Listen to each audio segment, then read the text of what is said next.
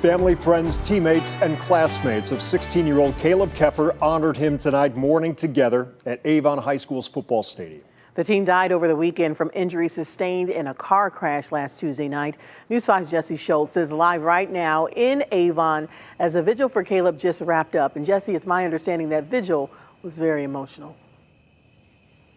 Yeah, it was. This football stadium was packed tonight for 16-year-old Kaleb Keffer as this student body, this community really comes to terms with the loss of one of their own, a young man who I'm told really touched everyone that he came into contact with. Every seat in the Avon High School's bleacher section was full. The sadness, the grief was overwhelming. You could feel it.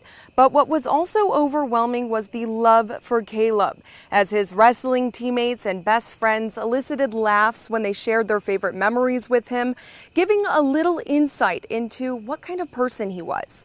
Kaleb's uncle also took a few moments to thank the Avon community for their support. The vigil ending as the entire stadium listened to Kaleb's favorite songs, holding candles in honor of him. Take a listen to some of their touching tributes.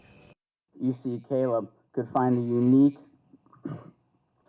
quality in anyone and make them feel special.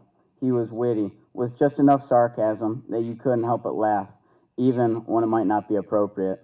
The Avon Eagle community has truly been like family, providing love and support while sharing our grief. Maybe the moment that meant the most to me is when he was going through a tough time and he texted me, and so we talked, and I would like to think I cheered him up a bit. But after 20 minutes of texting, he told me, and I quote, "Thank you, Nico, for being there for me. If there's ever a day after high school where we don't talk to each other anymore, I hope you live a long, healthy life."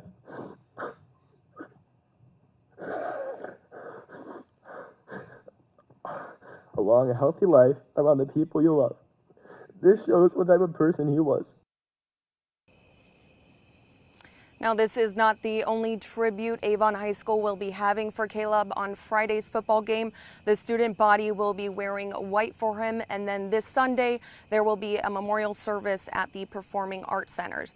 Now, the counselors have been on hand since this tragic death and will continue to do so for students and staff and really anyone who may need them. Reporting live in Avon tonight, Jesse Schultz, News 5. So heartbreaking to see these children have to grieve. Thank you so much, Jesse.